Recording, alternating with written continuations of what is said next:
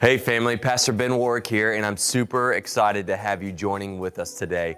I know the Lord's put a word on my heart, and I hope that it ministers to you right where you are. In fact, I want you to take a moment and take this link, share it with your friends, let them know this word is coming, and I want you to hang in there until the very end because I'm going to come back and pray over your needs. So let's jump into this word and be blessed.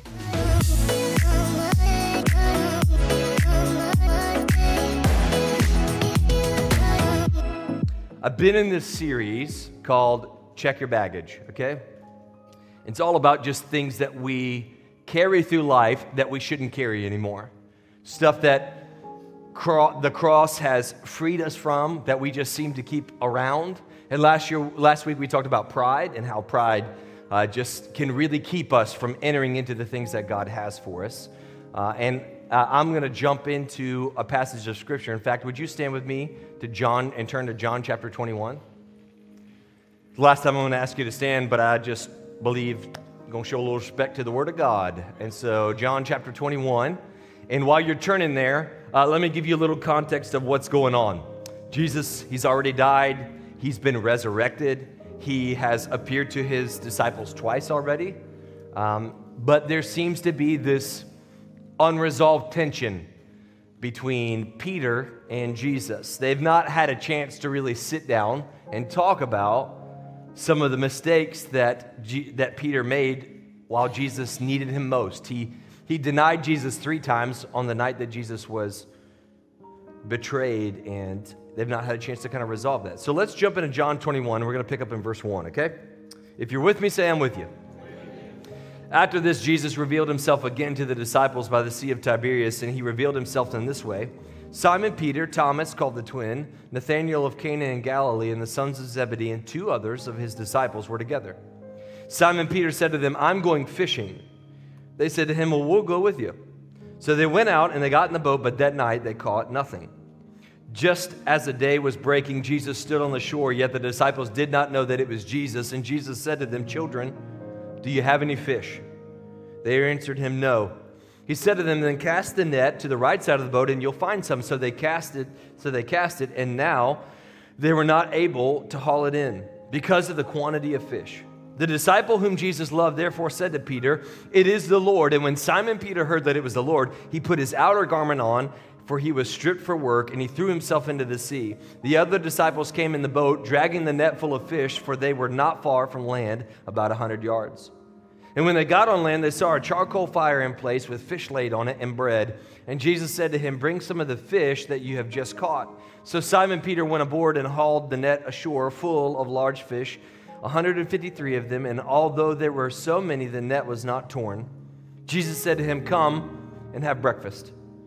Now none of the disciples dared to ask him, who are you? For they knew it was the Lord. And Jesus came and took the bread and gave it to them, and so with the fish. This was now the 3rd time Jesus was revealed to his disciples as he raised them from the dead. So you've got this interaction. Jesus is on shore. He's making some breakfast. Calls out to his disciples, miraculous catch of fish, and Peter comes running. But he's not said, he runs straight to Jesus, but there's nothing that's happened yet, no interaction. Now they're sitting around a fire, and let's look at what it says in verse 15 through 19.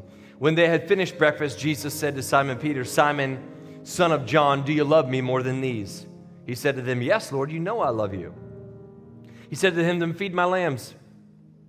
He said to him a second time, Simon, son of John, do you love me? And he said to him, yes, Lord, you know that I love you. He said to him, then tend my sheep. He said to him a third time, Simon, son of John, do you love me? And Peter was grieved because he had asked him a third time, do you love me? And he said to him, Lord, you know everything. You know that I love you. And Jesus said to him, feed my sheep. Truly, truly, I say to you, when you were young, you used to dress yourself and walk wherever you wanted. But when you're old, you'll stretch out your hands and another will dress you and carry you where you do not want to go. And he said to show by what kind of death he was to glorify God. And after saying this, he said to him, now follow me. I want to preach on this particular piece of baggage today. I want to preach on the baggage of shame today, okay? Shame. Would you pray for me as I pray for you? All right, let's pray. Dear Heavenly Father, Lord, I just want my words to be true. True to you, Lord.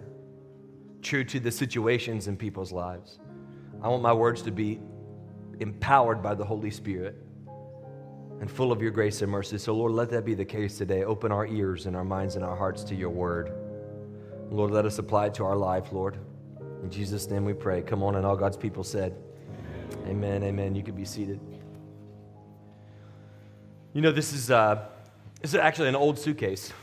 We've had this since we got married, and boy, it looks like it. I think the back's like all busted up. And for some reason, we have not gotten rid of this nasty piece of equipment right here. And that's a lot like shame, you know? We just kind of keep it around. We keep going back to things that we're shameful of. It's something that God wants to remove off of us. He wants to get rid of this piece of luggage in our closet and give us something new and better. But yet we still want to keep this old thing around. And shame, by the way, it's been around for a really long time. If you go back to the garden, it says, and Adam and Eve were naked and not ashamed. And then sin enters the world through the fall of man. And the first thing that they do is look at each other and say, hey, you're naked, I'm naked, let's put some clothes on, right? And shame takes over. Y'all going to have to open up a little bit today. You're just going to have to. And shame comes in. And shame, man, it can be one of the just most, I'd say, dead weights that you can attach to your joy. Shame just seems to suck joy right out of our heart and out of our mind. And shame, it's been around for a long time, but there's a difference between shame and conviction. In fact, they're going to bring this up on a screen. And conviction is, and by the way, if you're taking notes, there's a note card you can use in the seat back in front of you. If you want to take pictures, you can. Conviction is a firm notion or belief that something's wrong. Like you have healthy convictions, right? Like you can have healthy convictions about things you want to stand on and principles that you apply. And then you can have convictions when you're wrong and you know, this is not something that I should be doing. This is a place where I don't need to be. And conviction is very different than shame. Shame is this painful feeling of humiliation or distress, right, caused by the consciousness of wrong or of foolish behavior. And shame is what the enemy uses. Conviction is what the Holy Spirit uses to keep us within the path that God has for us. But shame is what the enemy uses to stall our walk and journey with God. And sometimes even make it go backwards. When we sin, it's the Holy Spirit that convicts us. In fact, John 16:7-8 says this, nevertheless, I tell you the truth, it is to your advantage, Jesus is speaking here about the Holy Spirit, that I go away, for if I do not go away, the Helper will not come to you. But if I go, I will send him to you. And when he comes, he will convict the world concerning sin, righteousness, and judgment.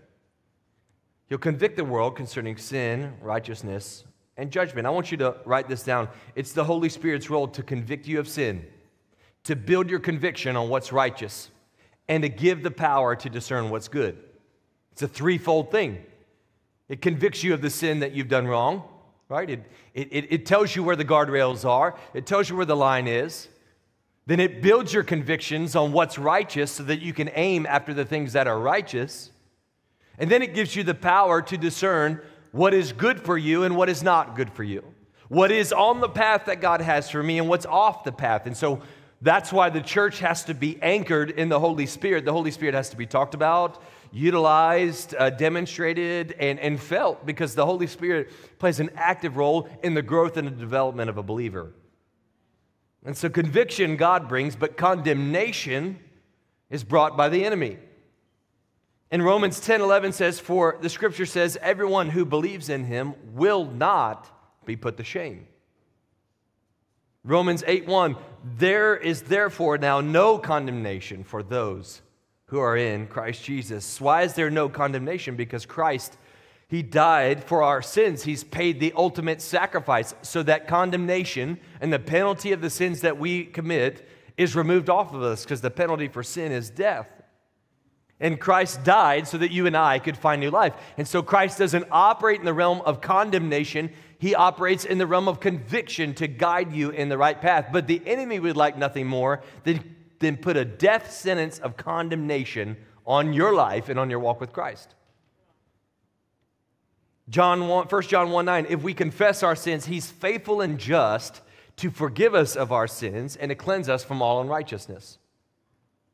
I want you to write this down. It's not God's desire for you to return to what he brought you out of. It's not God's desire for you to go back to the very thing he rescued you from. But yet, something happens in our inner man when we get tired or we get frustrated or we get embarrassed. We seem to go back to the attitudes, the addiction, the habits, whatever it is you want to fill in your blank with. We seem to return to what we used to be instead of trying to press on to who we are called to be. And the enemy seems to have this uncanny gift at bringing up what God's already forgiven us of. So let's go back to this story for a second, okay? Peter and some of the disciples were fishermen pre-Jesus, okay? BC, before Christ, they were fishermen, and this is what they did for a living. They were career fishermen. And the first time that Jesus has this interaction with them in Matthew chapter 4, they've been out all night and they've not caught anything, and Jesus says, hey, why don't you put out there a little bit of ways and cast your net over the other side? And they argue and they reluctantly do what Jesus says they're going to do, and they pull in this insane haul of fish where they have to call in other boats to haul it. Just this massive catch, and it's so moving that Peter and the disciples jump out of the boat, they get on their knees before the Lord, and they commit their life to Jesus. But fast forward to this moment, and man, a lot has happened. A lot has happened. Peter has seen Jesus do miracles after miracles, and including miracles to cover his own stupidity. When Peter cut a dude's ear off, Jesus had to miraculously put it back on, right? But most important, after claiming he would never leave Jesus, the very night he said, I'm never going to leave you, I'm never turn my back on you, that very night, Peter denies Jesus 3 different times. Why? To save his own skin. In the moment that Jesus really needed Peter to step up, Peter fell on his face. And he ran away from Jesus in his greatest moment of need. And so you can imagine, right? You can imagine the shame that Peter probably feels when he knows he denied Jesus 3 times. He knows he abandoned Jesus in his greatest moment of need, and he watched his Savior die on a cross and the guilt that was on his heart then. And then when Jesus comes back to life, not only does he have all that guilt that he paired with, but now he knows there's an awkward conversation coming my way. This dude's going to ask me about why I didn't do what I said I would do. Because that's the thing, is we're all out here trying to make promises and fulfill them, and sometimes we shoot way too high and we fall short and we feel like God doesn't want anything to do with us. But man, this story is proof that even when you fall on your face, God still wants to be a part of your life. And so that's where we find him in John 21. In fact, I want to read verses 2 through 3, right?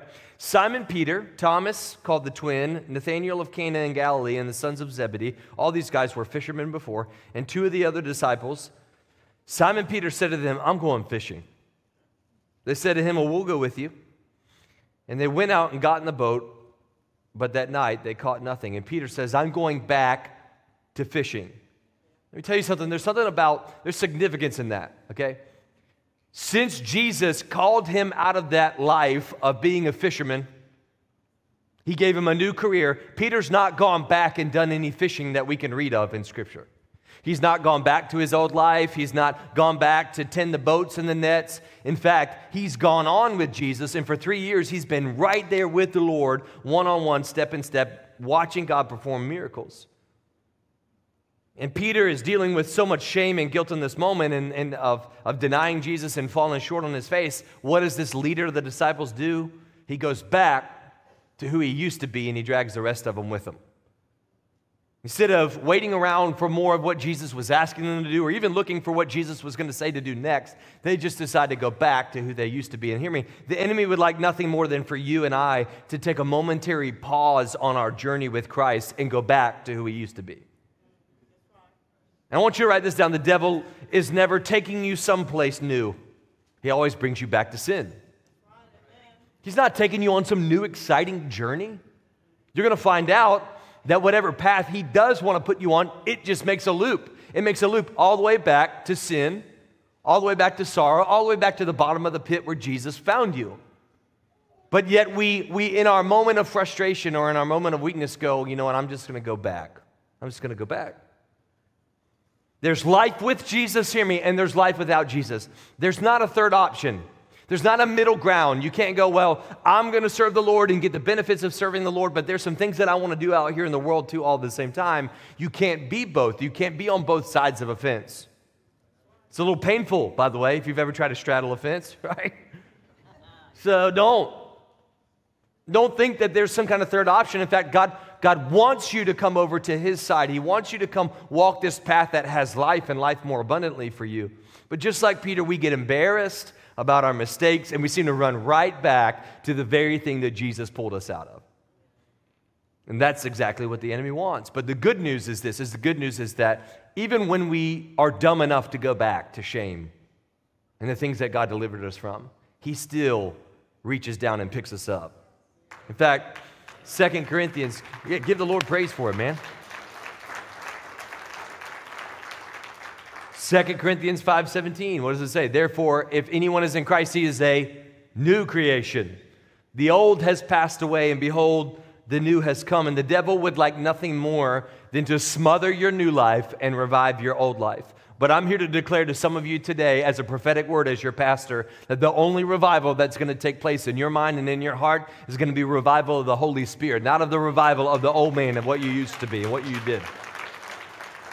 Because there is a new life in Christ. There is hope, there is peace, there is joy. There are so many things in a life with Christ that the enemy could never even come close to doing. So why pick the path that you know ends up nowhere? And here's a question that I have for you. What are you running back to that God's called you out of? Like, what are you running back to that you just need to leave and leave again? On a side note, I love that the Bible is pretty blunt, and the end of verse 3, what does it say? And they fished all night, and they didn't catch anything, man. Come on. Lousy fishermen. I mean, this is a career fisherman, and they couldn't even get it done one night on the water. And you know, that's another thing about Christians that I know, is that Christians who serve the Lord with their whole heart, soul, mind, and strength, and they start walking down this path of God, and then they choose to go back to sinning, they look real dumb doing it. It's like you like look dumb trying to do the things that you used to be because you're not who you used to be. You're a new man, and so you're trying to do this stuff. It's like Christians are bad sinners. Like they're bad at sinning. They try to, but it just doesn't work out that well. And just like Jesus found him the first time, he finds him a second time. And I don't know about you, but I'm thankful that even in my worst moments, Jesus has never run away from me. Come on, he's been good to me. He's picked me up and put me in my right mind more times than I'd like to admit. First time they meet Jesus, he performs this miracle. They catch all these fish, right? Same situation. They've been out all night long, haven't caught anything. And look at verse 5 through 7. Let's read that. Jesus said to him, "Children, do you not have any fish?" They answered, "No." He said to them, "Then cast your net to the right side of the boat, and you'll find some." So they cast it. And now they were not able to haul it in because of the quantity of fish. And the disciple whom Jesus loved, which, by the way, is the writer of this book. It's John. That's how conceited he is. He calls himself that. He doesn't refer to his name. He says, the disciple who Jesus loved more than the rest of them. That's kind of what I do to my siblings. Hey, I'm the favored child, and you all are playing second. He says to Peter, "It is the Lord." And when Simon Peter heard that it was the Lord, he put on his outer garment, for he was stripped for work, and threw himself into the sea. So the first time he catches them, they've not caught anything. And the second time, Jesus catches them fishing again. And what does he do? He goes back to the original way that he captured their attention. He goes back to the original way that he showed them that he was God. Why? Why repeat it? Why?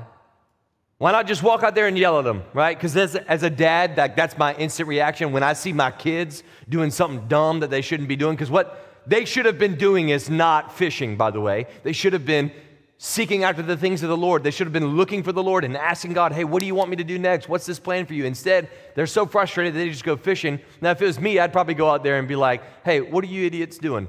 You know, there's a reason why you haven't caught any fish. I'm keeping them away from the boat, right?" And all this stuff is happening and everything. And I would do it that way. But what does Jesus do? He just chooses to reveal himself one more time in the way that he revealed himself the first time. I want you to write this down. It's not God's desire to shun you in your shame. It's his desire to rescue you out of it again. Like, yeah, you fell on your face. Congratulations. Join the club. The rest of us, I mean, it takes just a little bit of traffic to bring the worst out in some of us. You fell on your face. Congratulations. But guess what? The same Jesus that found you, man, the same Jesus that found you back then is the same Jesus that's with you today. He's not changed. He's the same yesterday, today, and forever. And if he loved you enough the first time, by God, he sure loved you enough this time. And Peter didn't even know when he went fishing that night. He did not know that Jesus was about to show him the power of a second chance. He's about to show him the power of forgiveness. And Jesus revisits their original moment of redemption in this moment, and he reaches them this way because he knew that the moment that they grabbed a net full of fish that was so insane after not fishing anything all night, they'd realize exactly who it was. They'd know in that moment, oh, I've seen this thing before. And that's us, man. Right in the middle of our shame, we begin to realize what grace is and what true love is. And you go, you know what? I've felt this thing before. I've been forgiven this way before. And you can't help but do what Peter did, and you drop what you're doing and run after the Lord. And shame, let me tell you something about shame. It's just a return journey. It's not going anywhere. It's just a loop. It just brings you back. It brings you back to what happened. It's a return back to what you did. It's a return back to what you said.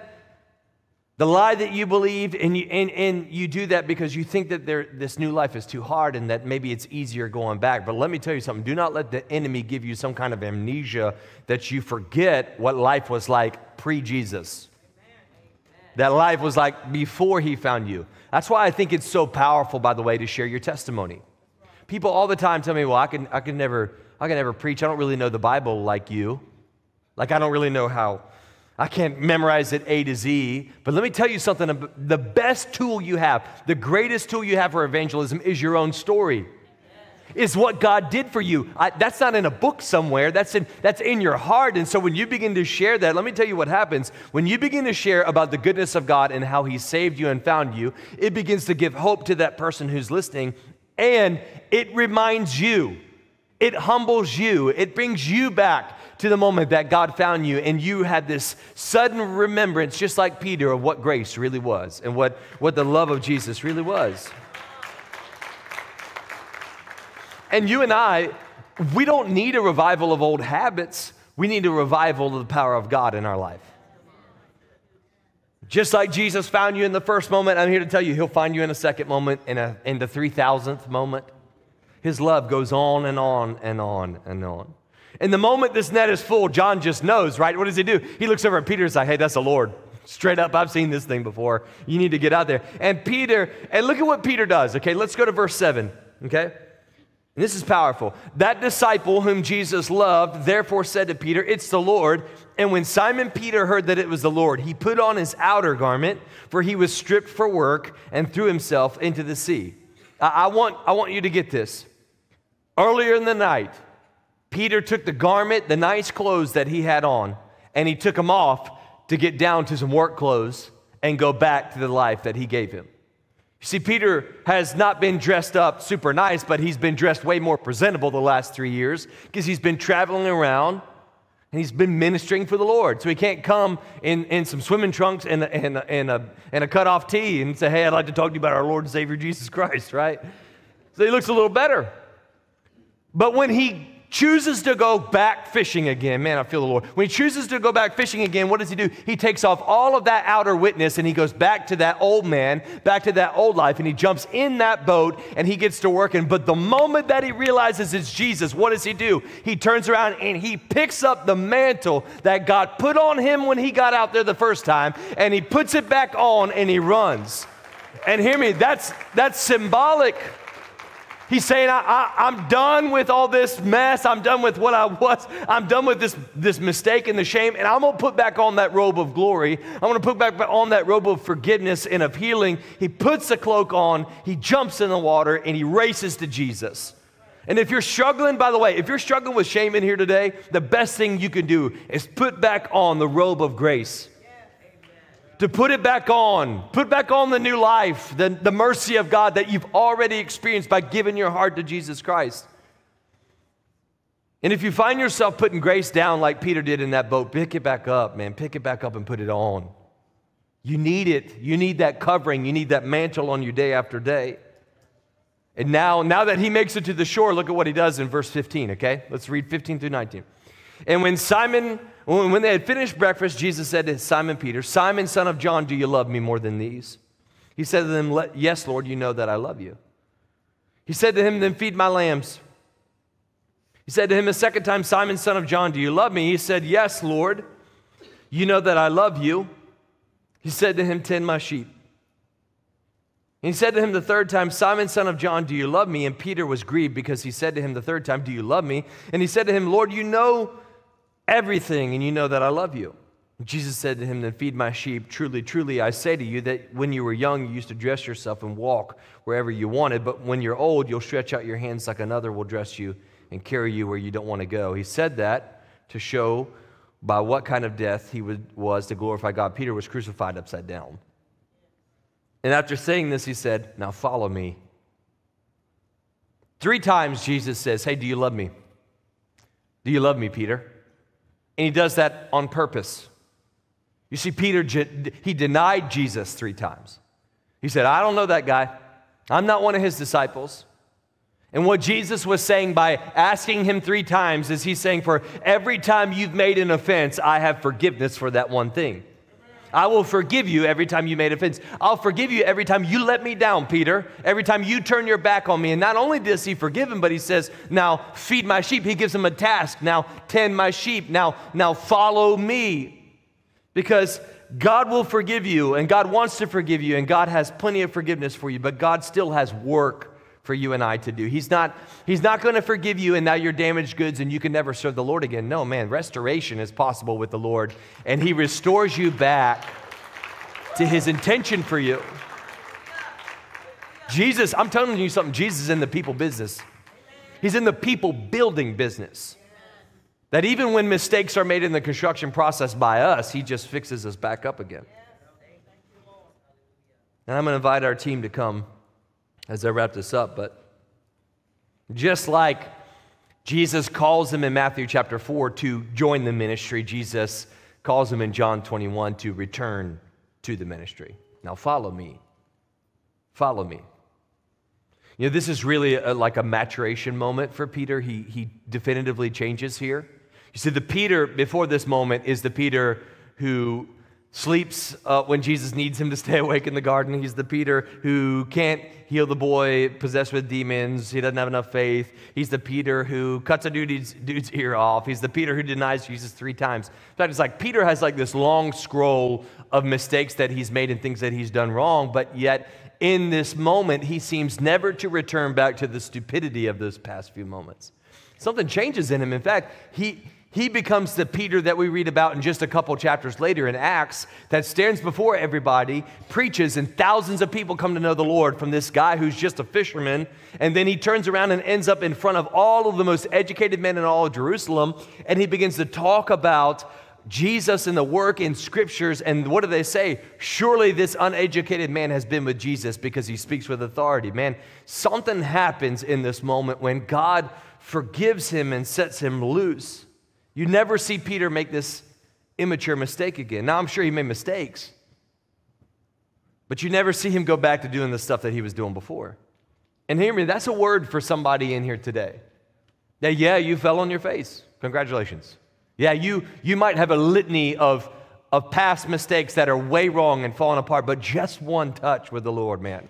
Just one word over your life by God. And he can take all that stuff that you broke and he can put things together in the right way and send you on this path. The time of growth for some of you is now. It's not later.